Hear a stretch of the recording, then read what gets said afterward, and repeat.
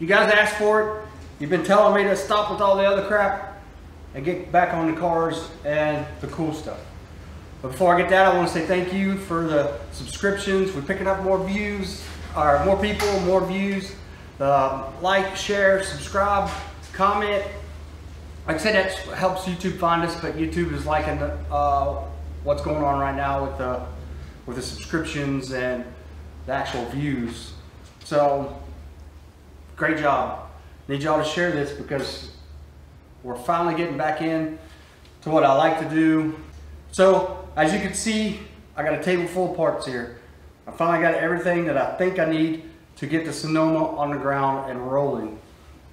And I'm going to explain to you what we got here and what you can expect to see in the upcoming videos. Alright, so we've got our coil springs because we are going to convert this 91 Sonoma to coil spring front end with a Dana 30. And I could have put the Dana 30 on the table, but I didn't. But it's behind the camera. So I got 4-inch lift coils for a 94 Jeep Grand Cherokee. And then I have, this is what I was waiting on. These are actual Ford Ranger upper spring mounts for the coil spring for the frame. I think this is, well, anyway, when I mount this will be passenger side because of the shock and the Dana 30.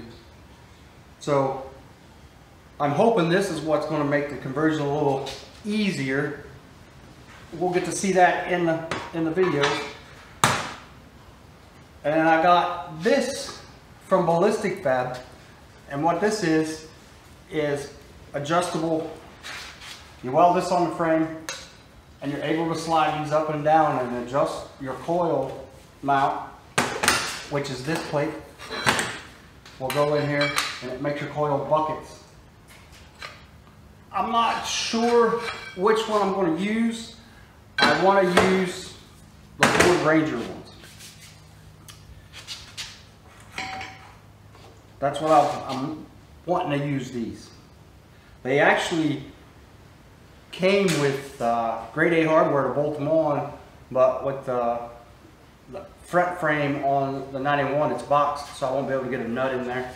So I don't know if I'll be able to cut a hole with plate, put a nut in there, weld a nut on there and make my own encapsulated nuts within the frame, or I drill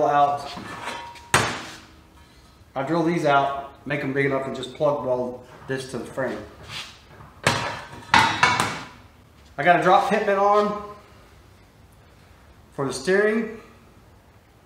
I won't share part numbers because these ain't proven parts. I don't want people to order parts and then get them and they don't work. As they go on and they work, I'll put the part number in the description of that video once I find out that they prove that they work.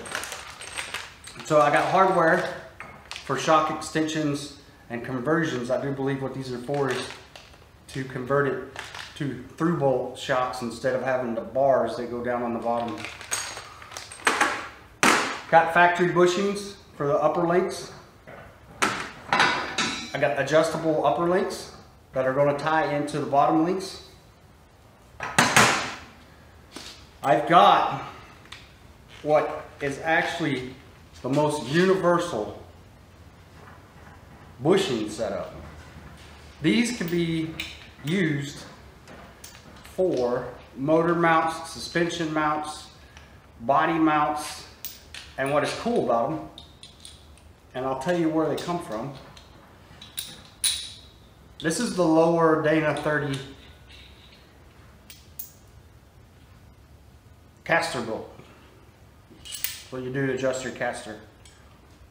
And I got brand new ones. And when I was lucky, they actually fit the bushing. Now this bushing, like I said, it's polyurethane. It's kind of stuck. I put it together and I didn't lube it. There it goes. And it's been together for quite a while. So you got your sleeve, and obviously you got your polyurethane bushing. These are Chevrolet 2-wheel drive, 4-wheel drive leaf spring bushings. Now I'll put the part number for these in the description of the video, because like I said, I've used these for motor mounts. I've used these for, where we're about to use them for the lower link front bushings on a Dana 30. Now, the reason I use these is because they come in a pack of 1, 2, 3, 4, 5, 6, 7, 8, I think. And they're fairly cheap for the 8. Now you can go on most of your 4-wheel drive websites and you can order these individually with already the sleeve.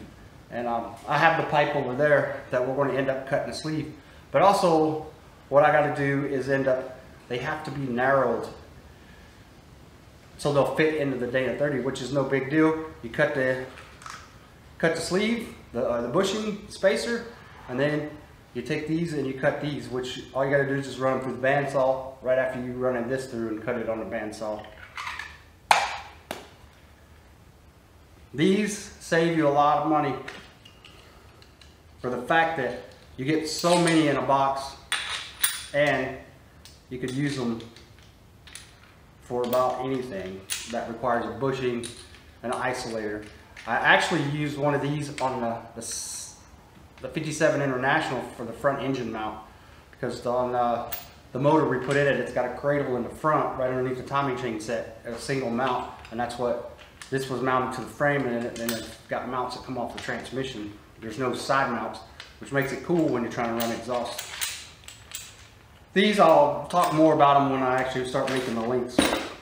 We got a Dr. Oz diff cover you can get off of eBay. They're like less than $100 or around $100. It's you have to weld it together. So finish welding it. It's tack welded together, but you finish welding it, and this is for the Dana 30. We already did one for the Dana, or for the 8.8 that's in the rear. I don't know if that's in the other videos or not. So what's in this box, I'm not going to pull it out because it's just got a bunch of parts in it, but this is a slip yoke eliminator for the transfer case. So we're going to be pulling, once we get it on the ground and we're able to set it and crawl under it and shake it more than what it's on jack stands, we're going to pull the transfer case out and put the slip yoke eliminator in it, and should do pretty good at that point. So that is the update.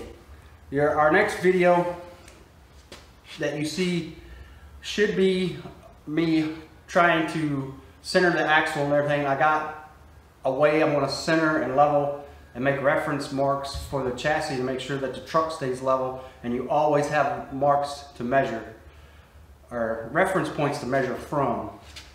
Hopefully I got enough to get me going for a month to get this truck. I've got to get this truck rolling and get it out of my garage. It's taking up a lot of space, and I've got another project that I want to get in here for myself. This is my son's build. It's going to be his first truck when he gets his license, and we're trying to get it out and get it rolling so he can start driving it once he gets his license. He ain't got his license yet, and then this will be in and out of the shop getting painted and other things as we get to it. Our goal is to run it on 35s.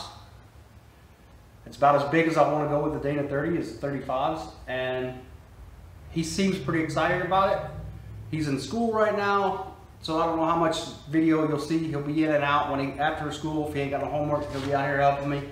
But I plan on just knocking this thing out and getting it out of the garage. It's time for me to get videos out to you guys, and hopefully get my YouTube channel growing. Please like, share, subscribe, hit the notification bell, and come back and watch. This is, like I said, this is going to be my future builds as far as what you're going to see, and I'm going to be trying to knock it out. After the time this video is done and the time it's uploaded, I will have the 3/16 plate and probably have the frame grounded. Take the grinder and grind all the old cut where we plasma cutted the front end out of it, and hopefully you'll be seeing that video coming up soon. I'm trying to get a video, maybe 2 videos a week on this, because that's how fast I want to get it out of here. I'm back. Video and doing all the edits myself, so it's kind of slow. If the video edits, comment below on what I could do to make my videos better, because it's all on me now, and I'm learning how to do the software. And the last couple videos I've been trying to edit, the software crashes and I lose it and I get frustrated. But I am going to be super dedicated. As you can tell in the videos, my garage, I'm actually standing on the floor and not stepping over things. The garage is clean. It still needs a lot of work, a lot of organizing. If you could see behind the camera, you'd understand why. So like, share, subscribe, hit the notification bell, and please comment down below on parts if you've done similar to this on parts, and whether you think the parts that I have are going to work and why. If you do think, or if you don't think they are going to work, please let me know. Thank you.